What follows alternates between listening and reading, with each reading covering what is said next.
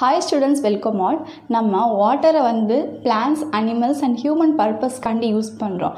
அப்படி நம்ம யூஸ் பண்ணாலுமே there is no change in the total quantity of water available on earth. பூமியில் இருக்கக்கூடிய நீரினோட அளவு வந்து எப்போவுமே சரிசமமாக தான் இருக்குது. It remains the same. ஆனால் இப்போது water is decreasing day by day. That is known as a scarcity of water. தண்ணீர் பற்றாக்குறை இப்போ கொஞ்ச காலமாக ஏற்படுது. அதுக்கு காரணம் என்ன அப்படின்னா the main reason is population explosion. ஜனத்தொகை அதிகமாக இருக்கிற காரணத்தினால uneven distribution of rainfall, சரிவர மழை பெய்யாததுனால decline of ground water table, நிலத்தடி நீர் பற்றாக்குறையினால water pollution, நீர் மாசுபடுறதுனால and careless use of water, நம்ம தண்ணீரை அனாவசியமாக கொட்டுறதுனால தான் தண்ணி பற்றாக்குறை வந்து இப்போ ஏற்படுது. இதை ப்ரிவென்ட் பண்ணுறதுக்காண்டி நம்ம தண்ணியை சேமித்து வைக்கணும். Now let's see two methods to conserve water. The first method is water management. The second method is rainwater harvesting. Water மேனேஜ்மெண்ட்டில் first point we have to create a awareness. பொதுமக்களிடையே விழிப்புணர்வை ஏற்படுத்தணும். ஸோ குப்பையை வந்து ஓடுற தண்ணிலையோ இல்லை தேங்கி நிற்கிற தண்ணிலையோ அனாவசியமாக தூக்கி போடக்கூடாதுன்னும் அண்ட் வாட்டரை வந்து நம்ம வேஸ்ட் பண்ணக்கூடாதுங்கிற அவேர்னஸை ஃபர்ஸ்ட்டு க்ரியேட் பண்ணணும். The second one is water recycling. So water pollution ஏற்பட்டிருந்தாலுமே அந்த பொல்யூட்டண்ட்டை ரிமூவ் பண்ணி வாட்டரை எப்படி நம்ம சுத்திகரித்து யூஸ் பண்ணுறது அப்படிங்கிற மெத்தடை கண்டுபிடிச்சி நம்ம வாட்டர் ரீசைக்கிளிங் பண்ணணும். Third one is we have to minimize the use of chemical fertilizer. Agricultural லேண்டில் கெமிக்கல் ஃபர்டிலைசர் யூஸ் பண்ணுறதுனால தான் நிலத்தடி நீர் வந்து பொல்யூட் ஆகுது. அந்த கிரவுண்ட் வாட்டரை பொல்யூஷனை அவாய்ட் பண்ணுறதுக்கு நம்ம we have to minimize use of chemical fertilizer. Fourth one is we have to control deforestation. மரத்தை வெட்டாமல் இருக்கணும். And fifth one is we have to adopt drip irrigation and sprinkler irrigation for agriculture.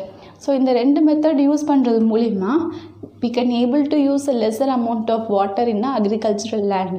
So இப்படி தான் வாட்டரை வந்து management பண்ணணும். Second one is rain water harvesting. Rain water harvesting அப்படின்னா direct collection and usage of rain water. So மழை நீரை வந்து டைரெக்டாக கலெக்ட் பண்ணி யூஸ் பண்ணுறது. இதில் வந்து ரெண்டு டைப்ஸ் இருக்குது. First type is collecting water from where it falls. For example roof top R building.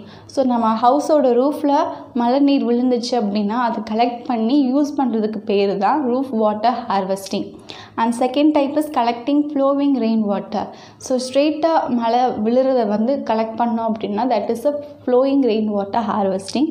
For example collecting rain water by constructing a bond with fund. Now let's see the importance of water. Water வந்து எதுக்கெல்லாம் தேவைப்படுது அப்படின்னா நம்மளோட human பாடிக்கு தேவைப்படுது, agricultural லேண்டுக்கு தேவைப்படுது, இண்டஸ்ட்ரீஸ்க்கு தேவைப்படுது and also for domestic purposes. Human பாடியில் இருக்கக்கூடிய ஒவ்வொரு செல், டிஷ்யூ, ஆர்கன்ஸ்க்கு எல்லாமே வாட்டர் தேவை.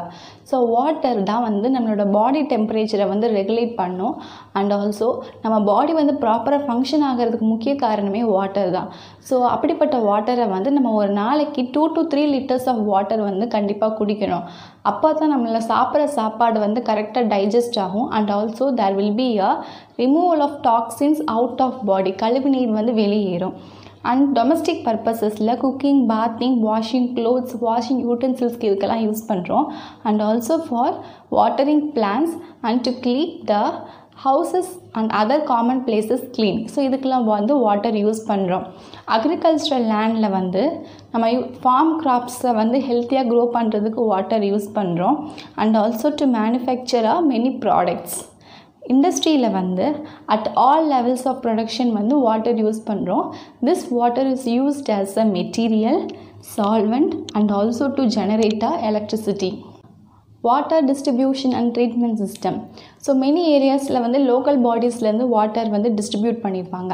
ஆனால் ஒரு சில ஏரியாஸில் என்ன நடக்கும் அப்படின்னா ஸோ ரிவர்ஸ் அண்ட் லேக்லேருந்து வாட்டரை கொண்டு வந்து பம்ப் மூலிமா கெமிக்கல் ட்ரீட்மெண்ட்டுக்கு வாட்டரை எடுத்துகிட்டு போகிறாங்க. அண்ட் அங்கே வந்து வாட்டரை வந்து ட்ரீட் பண்ணும்போது ஸோ நமக்கு வாட்டர் மேலே கிடச்சிரும். அதில் இருக்கிற ஸ்லட்ஜ் அழுக்கெல்லாம் வந்து கீழே எடுத்துருவாங்க. தென் அதுக்கப்புறம் சாண்ட் ஃபில்ட்ரேஷன் பண்ணுறாங்க. ஸோ கோல், சாண்ட், கிராவல்லாம் போட்டு வாட்டர் ஃபில்டர் பண்ணி அது வந்து இங்கே கொண்டு வராங்க. அண்ட் குளோரின், அமோனியாலாம் போட்டு டிஸ்இன்ஃபெக்ஷன் பண்ணுறாங்க. அதிலேருந்து பம்புக்கு கொண்டு போய் பம்ப் மூலயமா ஸ்டோரேஜ் டேங்க்கு வாட்டர் வந்துடுது. இந்த ஸ்டோரேஜ் டேங்க்கில் இருந்து தான் நிறையா ஹவுசஸ்க்கு வாட்டர் வந்து டிஸ்ட்ரிபியூட் ஆகுது. இப்போது எஸ்டுரிஸ் அண்ட் ஸ்வாம்ஸ் பற்றி பார்க்கலாம். எஸ்டுரிஸ் அப்படிங்கிறது வெட்லேண்ட். ஸோ அப்படின்னா என்னென்னா ஸோ ஃப்ரெஷ் வாட்டரும் அண்டு சீ வாட்டரும் அந்த மீட் பண்ணக்கூடிய இடத்துக்கு பேர் தான் எஸ்டரிஸ். It is a home to many unique plants and animal species. For example Cooum. So ஸ்வாம்ஸுமே வந்து வெட்லேண்ட் தான், but they are forested. It occur along a large rivers or on shores of large lakes. So large reverse இல்லை large lakhs அங்கே வந்து ஃபாரஸ்டடாக இருக்கக்கூடிய இடம் தான் வந்து swarms. This ஸ்வாம் may be a fresh water, brackish water and sea water. So fresh water அப்படின்னா குடிக்கிற மாதிரி இருக்கிற தண்ணி, sea water அப்படின்னு ரொம்ப உப்பு கரிக்கிற தண்ணி. ஸோ brackish water அப்படின்னா ஃப்ரெஷ் வாட்டரை விட கூட கொஞ்சம் உப்பாக இருக்கும், ஆனால் சீ வாட்டர் மாதிரி ரொம்ப உப்பாக இருக்காது, அதுதான் வந்து brackish water. And this swamp is important for providing a fresh water and oxygen for all the life. For example, Pichavaram mangrove in Chidambaram and Muthupet mangrove wetland, Pallikaranai wetland in Chennai and Chembarambakam in Kanjipuram. Okay students, இந்த வீடியோவில் water scarcity எதனால் ஏற்படுது, அந்த water conservation எப்படி பண்ணலாம், அதுக்கு 2 methods என்னென்ன, and water டிஸ்ட்ரிபியூஷன்னா என்ன, எஸ்டரிஸ்னால் என்ன, ஸ்வாம்ஸ்னால் என்ன அப்படின்னு பார்த்தோம். I hope you understand the concepts well. இந்த யூனிட் 2 இதோட முடியுது. See you again in next video in another chapter. Thank you for watching.